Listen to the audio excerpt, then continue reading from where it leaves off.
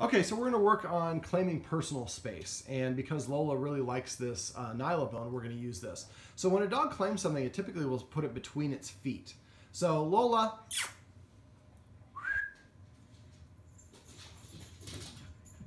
all right, so I'm going to have you hold it up, and then just go ahead and drop it between your feet, and you're going to hiss before she gets to you. There you go. Now lean back. Just because it's there on the floor between your feet doesn't mean she has permission to come and get it. So you don't necessarily have to be guarding the whole time.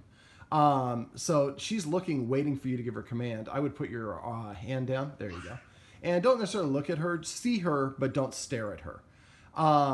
And so, you know, this is something where we can do it with anything that she likes, any of her toys that she's allowed to have, or even things that just grab her attention that she's not necessarily allowed to have. But by putting it underneath there, this is, I mean, I'm kind of artificially creating this situation. What I would normally do is, like, I understand this isn't the main hangout room, but you have a table here with, you have a little bit of a gauntlet between this couch and the table, and then here. So I would make this area, Lola, kind of off limits unless you invite her in. How many times does she come and kind of like shove herself here? So when she shoves herself in, that's being physical. And again, because you have a little one over there, we want to make sure that Lola doesn't think that she can overpower. So respecting personal space is important. So by just simply putting a bone down there, or even a high value treat or something, and then leaning back, but you have to do this when you're paying attention. Lola. A lot of times what'll happen is you'll get distracted with your daughter or something like that, and the dog comes over and steals something. Lola. So she looked at it, but she didn't take it. So now that was okay because she came in and she didn't bump into anyone or shove herself in. Go ahead and pick it up and kind of just drop it again. There you go. Now you you were kind of cautious and then just dropped at the end. That's fine, but you also kind of held it out for her, and that's kind of a little confusing. So I usually use a down orientation when I'm just putting something down, and I don't hold it this way because that's confusing for the dog thinking that it's for her. But I mean, she's still looking at you. She's waiting. So now go ahead and reach over and tap the floor.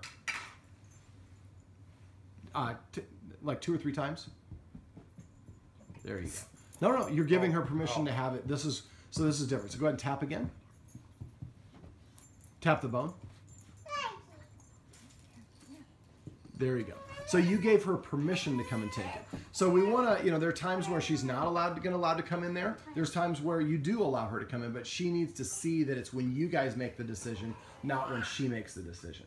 So claiming your personal space will also help with her. If she's on the floor and Lola comes near Sam, well, as she approaches Sam, I usually like to see if the child's on the floor. I usually look for about a 3-foot bubble. So if she wants to come up, it's no big deal, and you don't have a problem, and she's not stealing the baby's toys, that's fine. But if you want to establish a boundary, let's say she's eating some crackers, then Lola's not allowed to come within 3 feet of her. So if she approaches 3 feet, she's outside the 3-foot zone, but she's heading there, then I hiss. Once the dog crosses the 3-foot zone, then I would immediately stand up. And then if it continues, then I march, get in between the baby and the dog. So my back is to the dog, and I march towards the dog until the dog gets outside of that 3-foot zone. Back towards the dog or back towards the baby? You're going to put your back to the baby and walk towards the dog until the dog gets outside the 3-foot boundary. Imagine there's a circle of 3 feet around the baby or the dinner table or a diaper that's laying on the floor, whatever it is. You mentioned the trash can. She gets in the trash can. What I do instead of getting a new trash can is I put the trash can in the middle of the living room floor in between me and the TV and watch TV. And I put something really stinky in it that the dog really wants. The dog shows interest and sniffs, then I hiss. Unless it's, if it's beyond, if it's several feet away, that's fine. But once it starts approaching that 3-foot line, I hiss.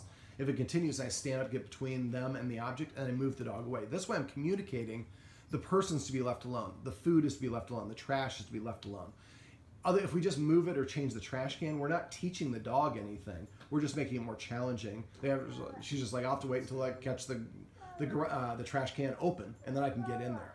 But if we put it and give the dog full access and disagree with good timing a certain amount of times, then the dog understands I'm not allowed to go in that trash can.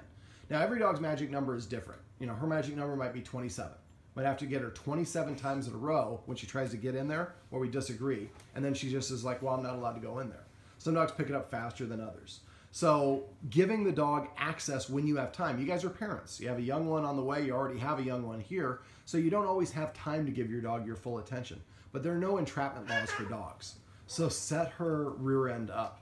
So if there's something like a shoe or a particular toy that she likes to get into, the baby's asleep, you have time to pay attention, toss it in the middle, just toss it in the middle of the living room floor and say sitting on the couch and just establish that 3-foot boundary around it. Does that make sense? Mm-hmm.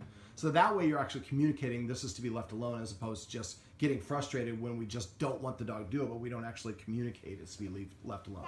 Make sense? Mm-hmm. All right.